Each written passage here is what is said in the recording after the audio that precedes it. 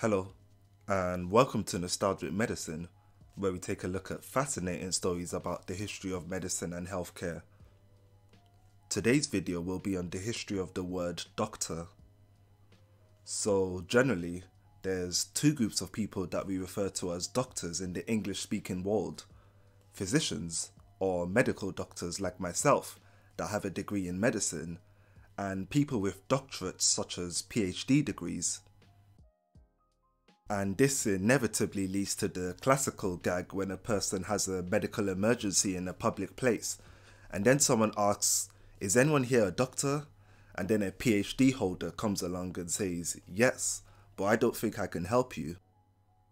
But even though we physicians basically have a monopoly on the title doctor, you also get conversations where PhD holders say that they are the original and true doctors, and we physicians just stole the title, especially in the UK, where they get doctorates, but we physicians receive bachelor degrees. So that got me curious. Who were the original doctors? And do either physicians or PhD holders have more right to the title than the other group? Well, this is what we're going to have a look at in this video, as I'll show you where the term doctor actually came from.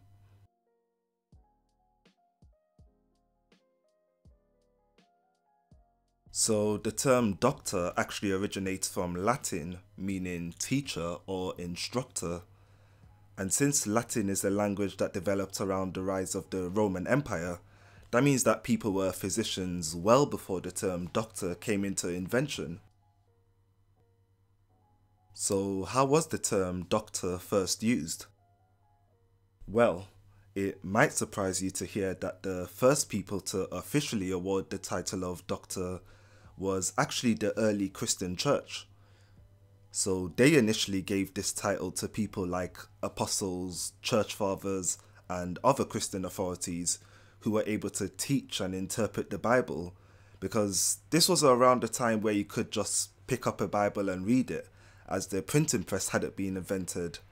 No, you had to get it interpreted for you by experts on biblical theology, or doctors as they called them at the time. Now this title was very heavily protected by the church, and only those who were awarded with this license to teach, or what we now know as a doctorate, could do so, and this was specifically authorized by the Pope.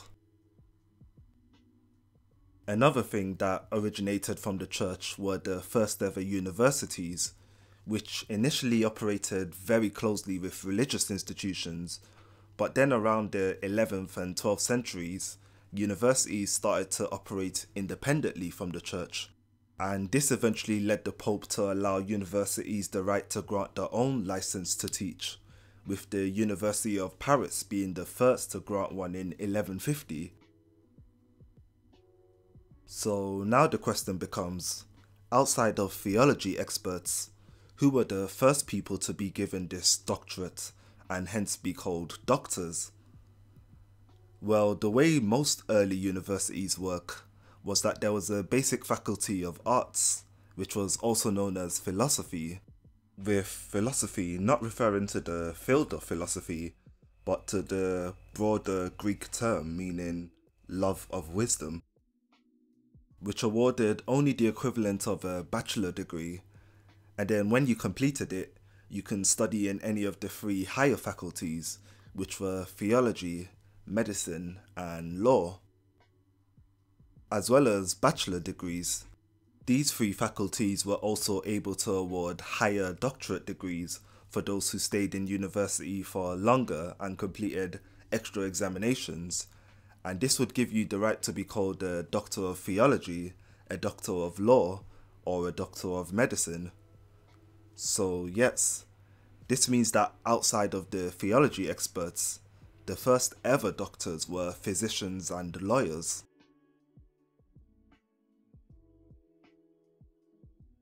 But here's the thing, during the early medieval era, you didn't actually have to go to medical school to get a degree to become a physician. Many people became physicians by simply doing an apprenticeship, in which they would spend several years shadowing a senior physician until they were confident to practice by themselves. So this meant that there were essentially two categories of physicians: the physicians who got apprenticeships and the doctors of medicine who went to university. However, the general public couldn't really tell the difference between these two categories of physicians, so they started to refer to all physicians as doctor, regardless of whether they went to university or not. As you can see here in the Johnson's Dictionary, which is one of the earliest ever English dictionaries, the term doctor actually has multiple meanings. It could either be a person with a doctorate in the higher faculties of theology, medicine, or law, or just a general term for a physician. But get this, the title doctor was not protected by law, meaning that anyone could use it, and that is exactly what started to happen. And many people outside of these two definitions, and indeed many quacks, started to use the term doctor in order to add to the legitimacy. However, around the 19th century, medical schools started to be seen as the more legitimate way to become a physician, and in places like the UK, it became law that this was the only way that you can legally practice medicine. Governments also sought to make sure that this was well regulated, and in the UK, the title of Doctor of Medicine became officially protected and could only be used by those with a medical degree.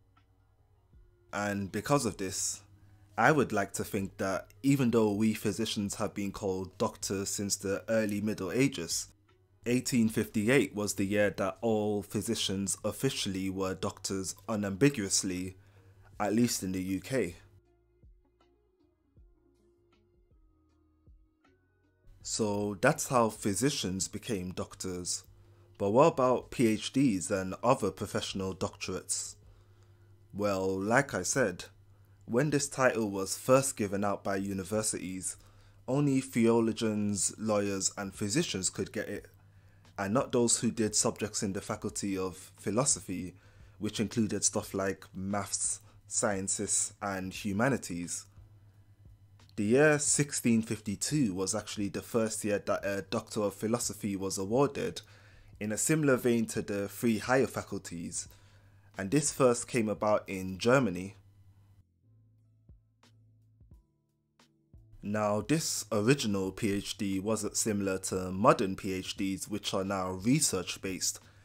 It was actually in the early 19th century that the PhD officially became a fully fledged research doctorate, which was first done in Germany, and then this idea eventually spread all around the world.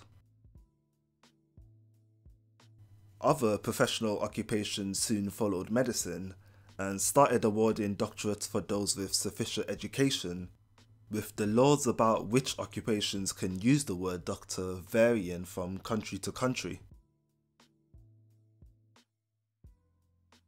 So that's the history of the title of doctor. To conclude, the first doctors were senior members of the church, and physicians have been called doctors as early as the 12th century, alongside other experts in law and theology, which eventually led to doctor being a common term for any physician.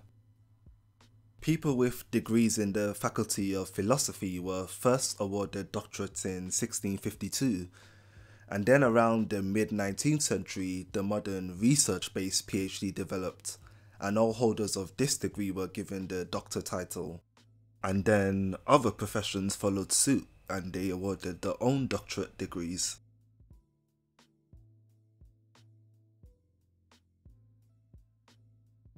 So to answer the question posed at the beginning of the video of who are the original doctors, well, I would say that neither physicians or PhD holders are, but we physicians did start using this title and were recognized as doctors over 500 years before the PhD even existed, and we were the first profession alongside lawyers to be granted it. So I think that we have as much right as anyone to claim the title of doctor, but hey, it's not a protected title, So I think we should use terms like medical doctor or physician in order to avoid confusion.